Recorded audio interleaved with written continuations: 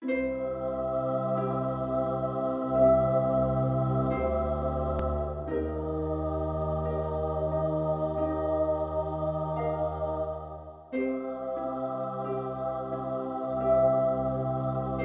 out here in the courtyard today to observe the solar eclipse.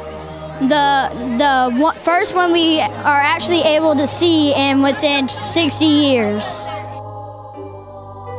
Well, we're experiencing a solar eclipse where the moon comes in front of the sun. We're not experiencing a total eclipse, just an annular, I think it's how it's pronounced. We're experiencing maybe a lifetime experience, and especially in schools. Some schools are closing down, but I'm glad that this one isn't. And this is when the moon crosses over the sun.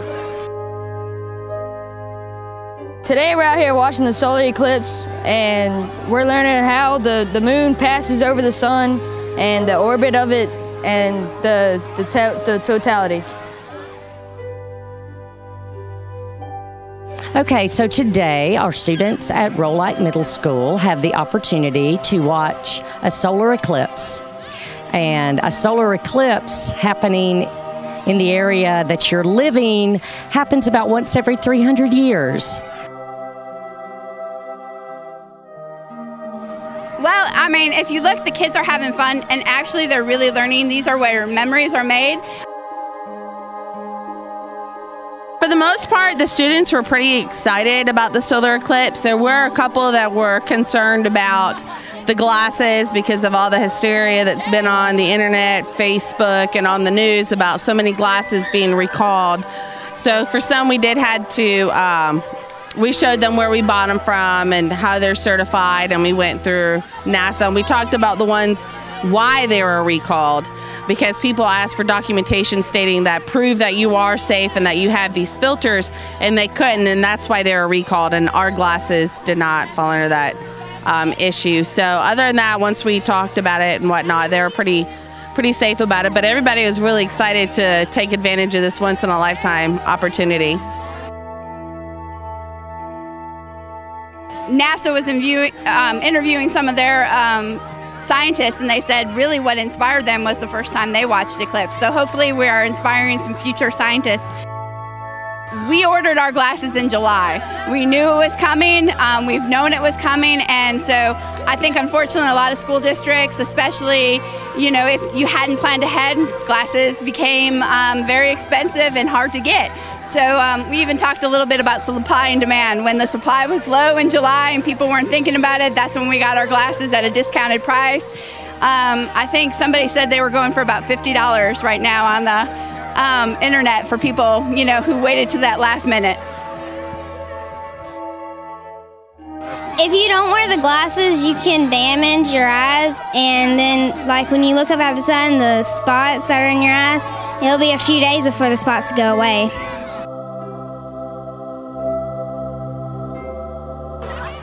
It's really cool to learn about a solar eclipse because it only happens every so often. Well, basically, we're learning about the solar eclipse and watching what it does. We are out here looking or having a party and viewing the solar eclipse with our special glasses and having a lot of fun. Actually, the solar eclipse is actually part of our 8th grade science standards, and the real reason or way that kids understand science is by doing it, and it's just such a rare event. So about 4 years ago, we started talking about when the Great American Eclipse was going to come, and so really planning started about 4 years ago. We're having a solar eclipse today, and the school took us out here to watch it.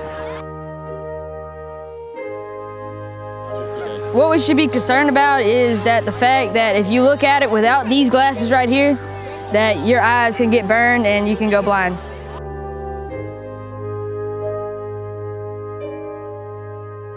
Well, I do want to be a scientist, but I don't really want to be an astronomer. It's not. I think this is very interesting, but I just don't really want to go. I don't want to be an astronomer.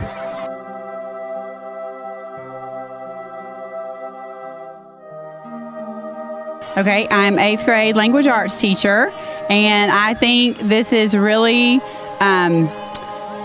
pretty incredible that we've got all the kids out here for this natural phenomenon. As a teacher, it is a little nerve-wracking to have the kids all over the place with not no boundaries, but with limited boundaries. But most of them are really, you know, just kind of in awe of the phenomenon that's going on. And the last eclipse, I was 2, so this is the first time that I've ever witnessed anything like this, and so it's really a neat experience to be able to witness it live and not have to be in the classroom.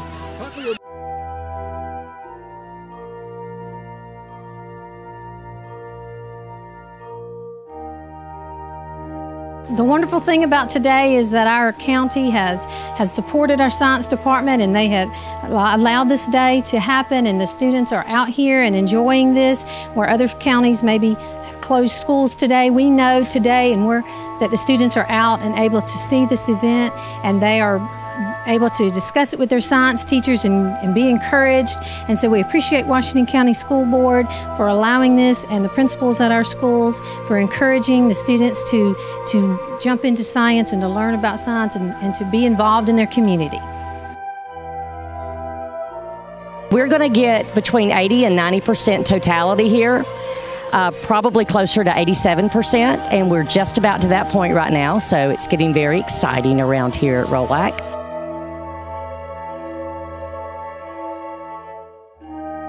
Okay, today we are watching the eclipse, and the proper way to do that is put your glasses on before you look up at the sun. Actually, in July, our budget runs over, and so in July, Ms. Ram came up to make sure that the glasses were ordered. We had, yes, this weekend I was at Sam's Club getting some water. We had Coach Gates was helping ice down the water.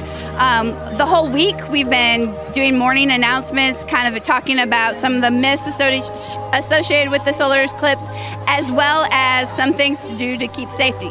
A lot of times people thought that the sun is more dangerous during the eclipse, but it's really how our bodies react to it.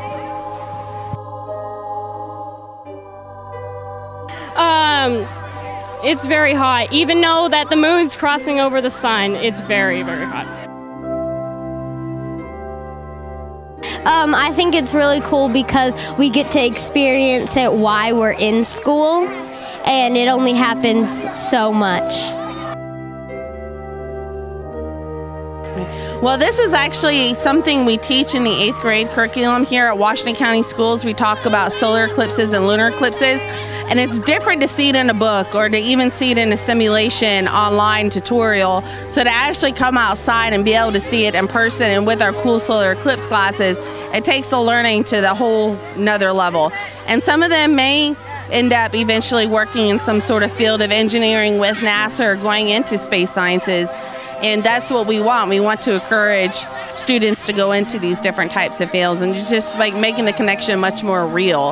And that's sometimes we have difficulty with in science because so much of it occurred so long ago, or we read about what other people did, and now we get to be the ones experiencing science and doing it.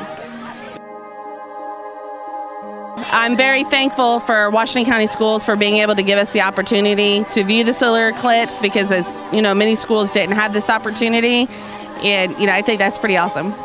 Okay. We're looking at the solar eclipse and how the moon can go between the sun and the earth and block the sun and make a shadow. There's no reason why someone should not get to experience this awesome opportunity. I told someone earlier that today I'm a scientist. I'm geeking out because I think this is an event that no one should miss. Well, one of the things that we're doing, astronomy, study the skies, celestial, everything. Our lives revolve around that. We have reached the point now that we don't have that, but you have to remember that in times past, astronomy, everything is all about math, projections, the things. And so when you start looking at what we're talking about here, actually this eclipse covers so many areas of science that we have. The importance part, history, art, literature. You go back studying every culture. You know, there's things that's attributed to this. The math piece, how do you project one? How do you get one right? How do you track stars? And in times past, there's been other cultures who've done it very well. And we find this exciting. This is an exciting event to be a part of, to be able to participate in, to have with our students. You know, everything is good as far as when you're able to share the experiences, and it's important to us as a school district and the schools that we're here for that. You're watching Real Florida Magazine.